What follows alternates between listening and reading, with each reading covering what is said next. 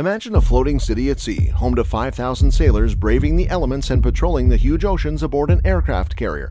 These mighty warships are popular for their impressive firepower, advanced technology, and ability to launch fighter jets. But have you ever wondered what happens when nature calls for these thousands of sailors every single day? That's right, we're talking about the unavoidable topic that affects us all, poop. Join us as we delve into the intriguing world of waste management on aircraft carriers and uncover the secrets of what happens when 5,000 U.S. Navy sailors poop every day on aircraft carriers.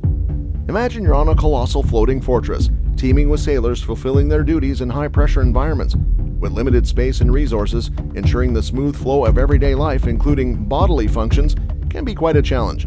Now, what if we told you that aircraft carriers are equipped to handle the shocking amount of waste produced by their crew?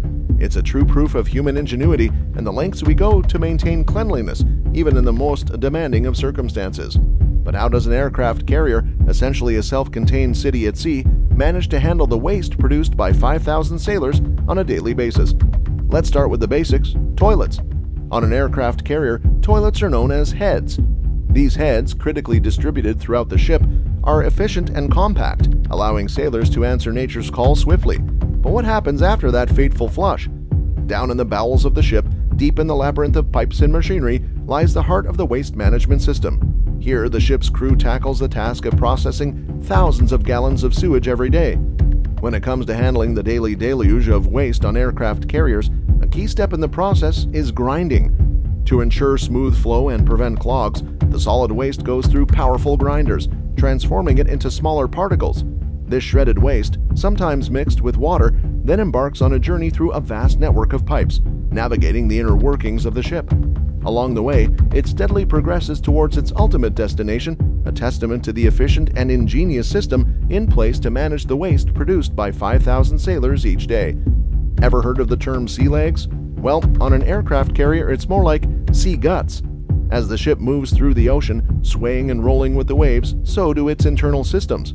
The sewage pipes on board are designed with curves and bends to counteract the ship's motion, ensuring that gravity helps move waste in the right direction. As the waste makes its way through the pipes, it eventually reaches a vital chamber known as the sewage treatment plant. Here, advanced technologies come into play to purify the waste and minimize its impact on the environment. The treatment process involves filtration, separation, and chemical treatment to remove impurities and reduce the organic load. Now you might be wondering what happens to all that treated waste. Well, remember those fighter jets taking off and landing on the carrier's deck? Believe it or not, the final destination for the purified wastewater is the ocean itself. But don't worry, before it's released, the water undergoes thorough testing to ensure compliance with environmental standards.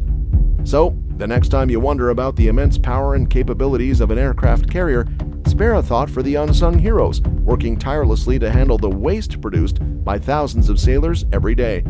From the heads to the treatment plant, a well-oiled system ensures that even in the most challenging of environments, cleanliness and functionality prevail. Now, if they can handle the poop of 5,000 sailors, what other incredible feats can these floating cities accomplish?